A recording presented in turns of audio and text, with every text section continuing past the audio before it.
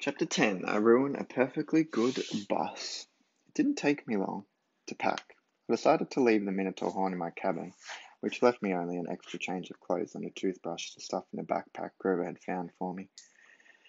The camp store loaned me $100 in mortal money and 20 golden drachmas. These coins were as big as Girl Scout cookies and had images of various Greek gods stamped on one side, and the Empire State Building on the other. The ancient mortal drachmas had been silver, Charon told us, but Olympians never use less than pure gold. Charon said the coins might come in handy for non-mortal transactions, whatever that meant. He gave Anabath and me each a flask of nectar and an airtight bag full of ambrosia caught squares, to be used only in emergencies, if we were seriously hurt. It was god food. Charon reminded us it would cure us of almost any injury, but it was lethal to mortals. Too much of it would make a half-blood very, very feverish. An overdose would burn us up, literally. Annabeth was bringing her magic Yankees cap, which she told me had been a 12th birthday present from her mum. She carried a book on famous classical architecture, written in ancient Greek, to read when she got bored, and a long bronze knife hidden in her shirt sleeve. I was sure the knife would get us busted the first time we went through a metal detector. Grover wore his fake feet and trousers to pass as human. He wore a green Rasta-style cap because when it rained his curly hair flattened and you could just see the tips of his horns. His bright orange backpack was full of scrap metal and apples to snack on. In his pocket was a set of reed pipes his daddy goat had carved for him, even though he only knew 2 songs.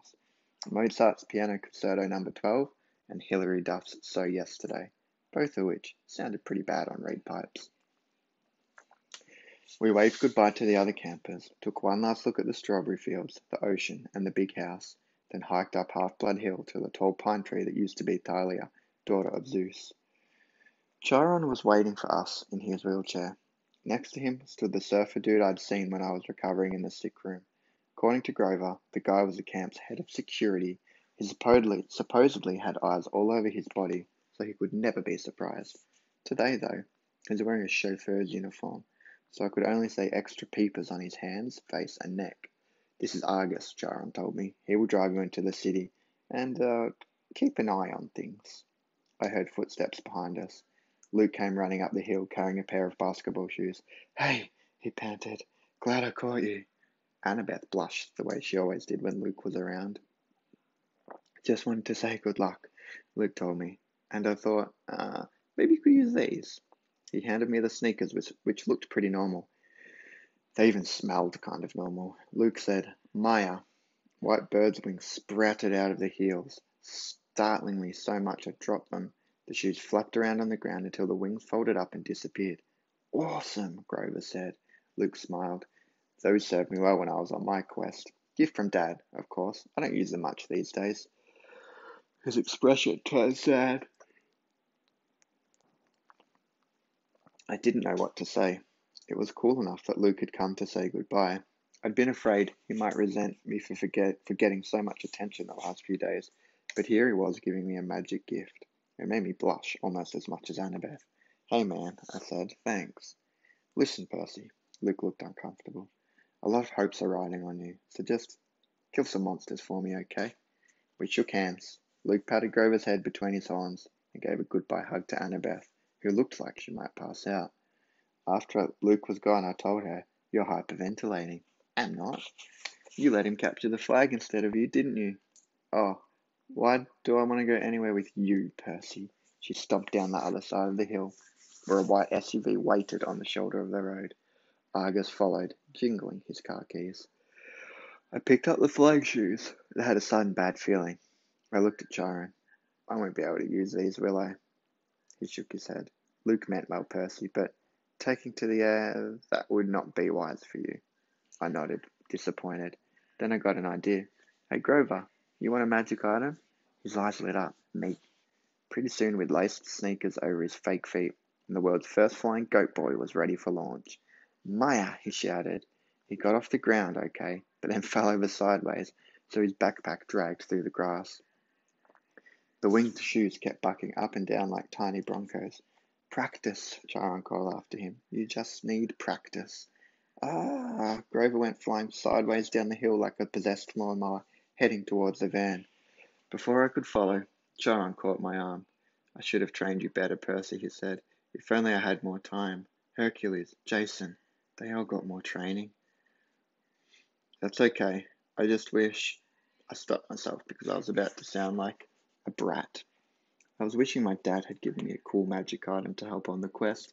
Something as good as Luke's flying shoes or Annabeth's invisible cat. What am I thinking? Charon cried. I can't let you get away without this. He pulled a pen from his coat pocket and handed it to me. It was an ordinary, disposable ballpoint, black ink, removable cap. Probably cost 30 cents. Gee, I said. Thanks. Percy, that's a gift from your father. I've kept it for years, not knowing you were who I was waiting for. But the prophecy is clear to me now. You are the one.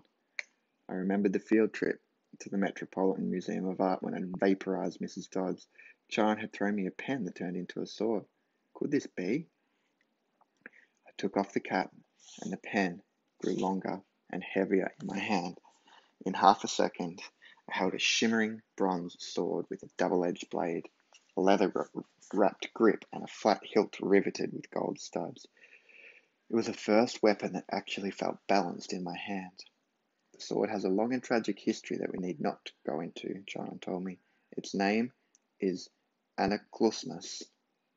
Riptide, I translated, surprised the ancient Greek came so easily.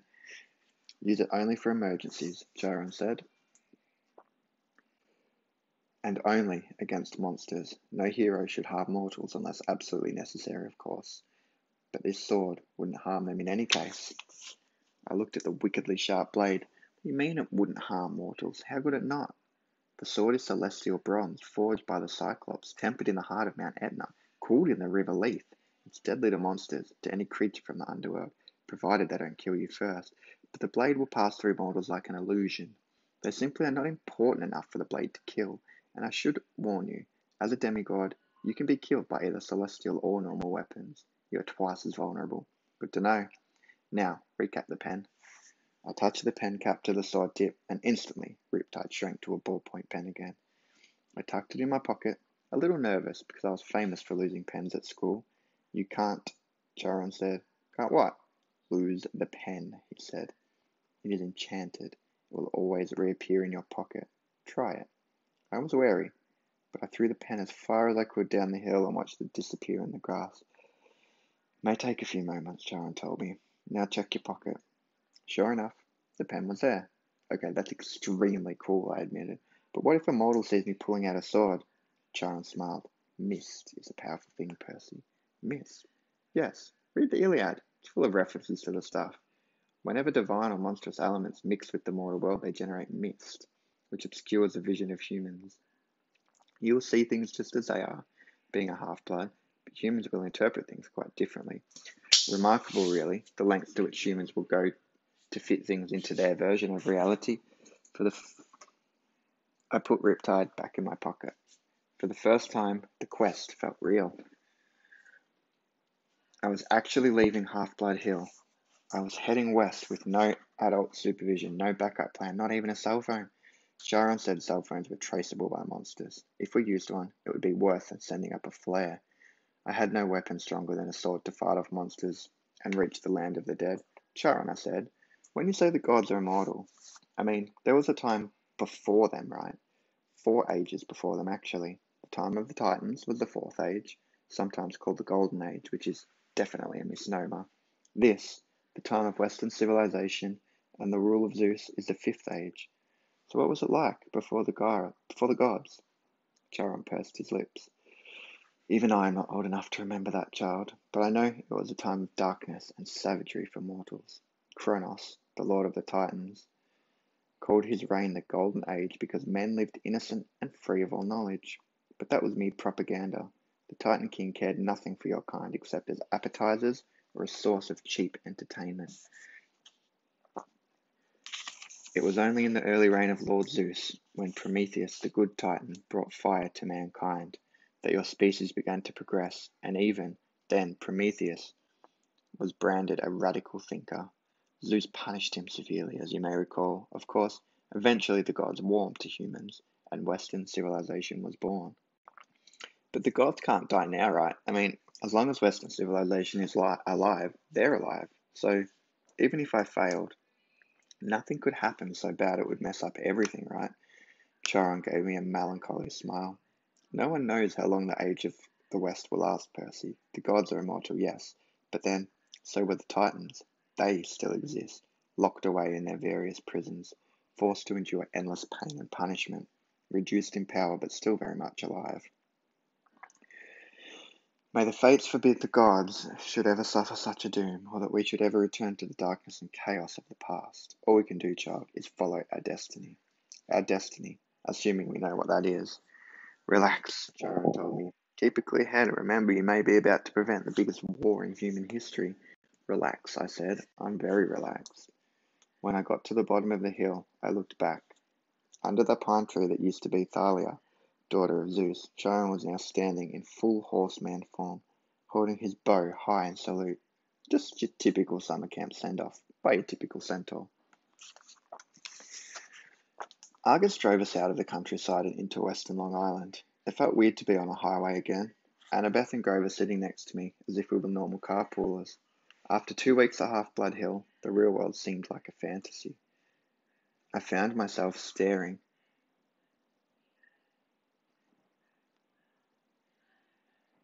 at every McDonald's, every kid in the back of his parents' car, every billboard and shopping mall.